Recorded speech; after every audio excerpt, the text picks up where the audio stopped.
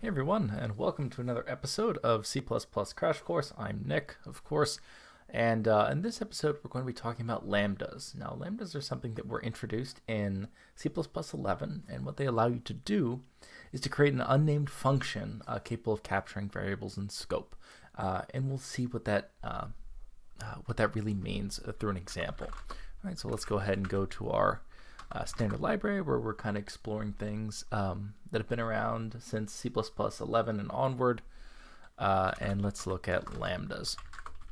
All right, so what does that mean, right? So an unnamed function. It sounds kind of funky, right? And so what we'll do is we'll show this a couple different ways. There's a couple different ways we can make lambdas, and we'll show off a couple of them here. And so we'll need a simple struct here called building for one of the examples, and building will just have a string that's the name of the building and then a height associated with it. So again, so why lambdas? So lambdas give us a concise way of defining a function to pass to STL algorithms. Now, we haven't really talked about the algorithms part of the standard library, but we'll go ahead and start to introduce it here, right? So we'll go ahead and include algorithm as well. So and it allows us to create a function without naming it. And the reason why this can be nice is, not every time do we want to create a class for a specific object, and not every time do we want to say create a function if it's only going to say be used once.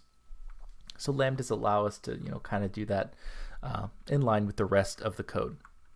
So what's the most basic form of a lambda? So the most basic form of a lambda takes no parameters and just does something, right? And so that's what we show off here, right? So we have, basically a minimal lambda, and all it does is print out hello world, right? And so the actual lambda part is up to here, right? So this, these parens right here, that's basically just to call the lambda. And all this will do is it will just print out hello lambda. So not terribly exciting, but we'll start building on this, right? So one of the neat things we can do is we can assign a lambda to a variable, right? So we'll use auto that we've seen in the a couple of videos ago, that it'll automatically generate the correct type for a specific variable. In this case, it'll be for this lambda.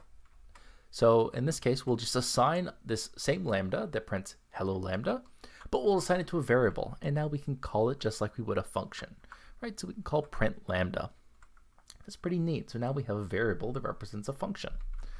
So we can do other things though. So like a function, we can also pass parameters to it, and we can also return things. So how do we pass parameters?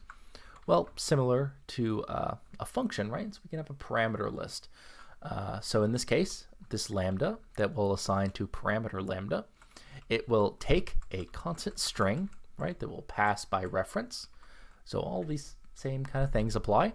And then this kind of funky thing after, where we have an arrow and then double. This just says that this lambda will return a value, and that value will be a double.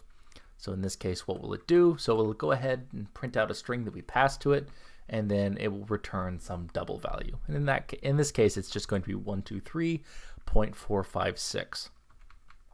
And so again, we can call this just like a function with a parameter and a return value, which is what we do here. So we declare a double called sum num, and then we go ahead and call, we set that equal to the return of parameter lambda, and we pass it some string up here that we just, this could be anything, but we just put some constant string.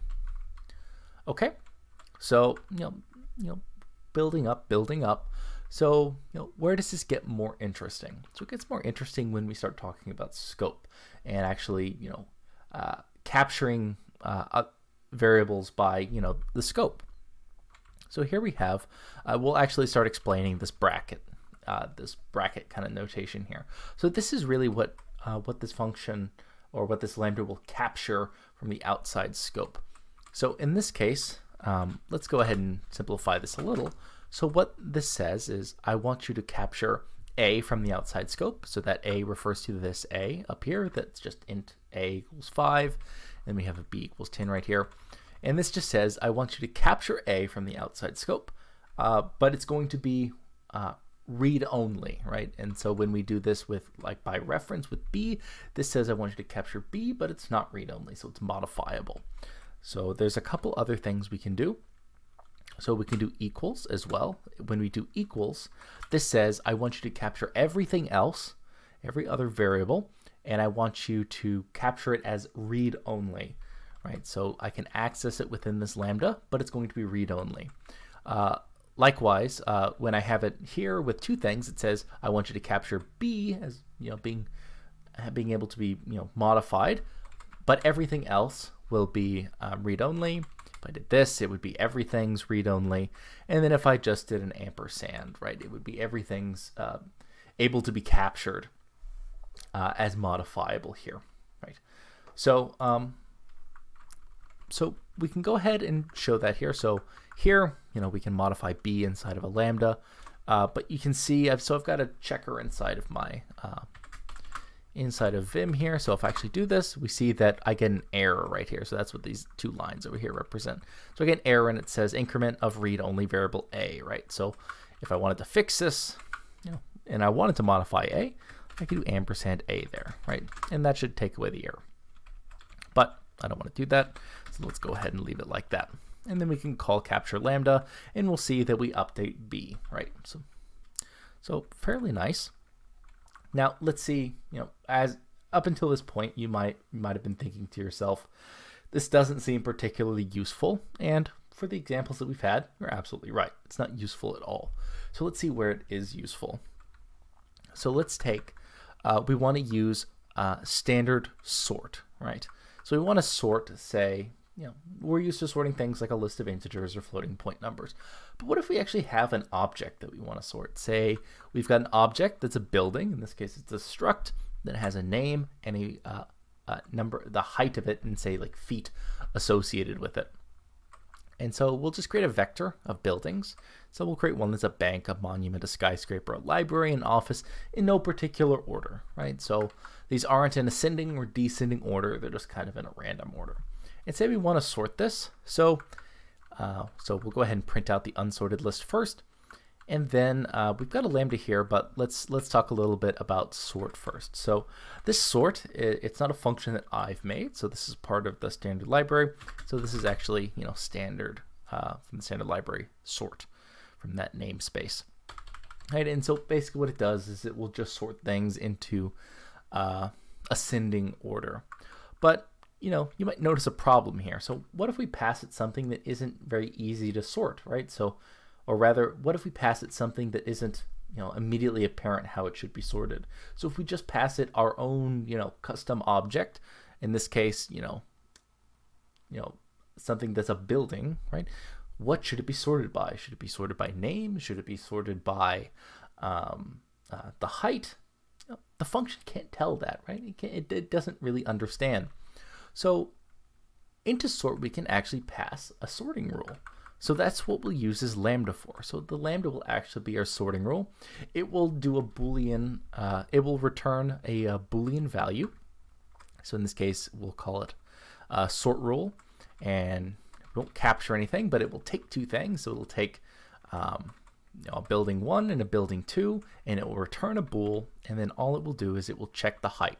So it just checks to make sure that it's, if it's less than, and it does a, either returns true or false, right? And so that's what we can, instead of, sort, built in just comparing two numbers using less than, we create a rule to access a field of the object, but the specific field that we want, right? And we could even make this custom, right? Maybe we wanted to sort it by, alphabetical order, right? And so we could implement that inside of a Lambda as well and pass it into sort rule, and then sort will sort it based upon what this sorting rule returns back when it starts comparing the individual parts of this vector, or the individual objects stored in this vector, which are, in this case, are these buildings.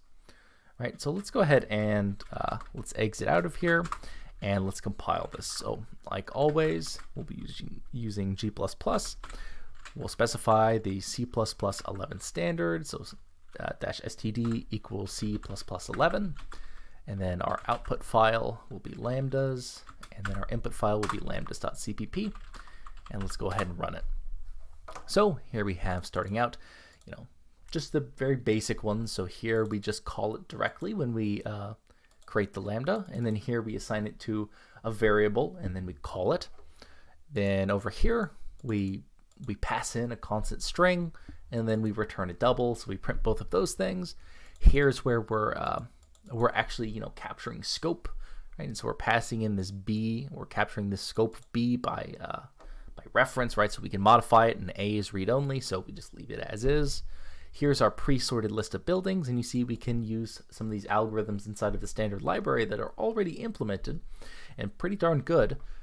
And we can use them on, you know, our own custom objects as long as we give it, you know, a rule to evaluate. In this case, you know, we sorted things in ascending order, but you know, we can modify this as well, right? So let's show what that would look like. So let's open up Lambdas again. So let's say I wanted to sort it in descending order, right? So it's actually pretty easy, right? So I can just change the rule to be greater than rather than less than.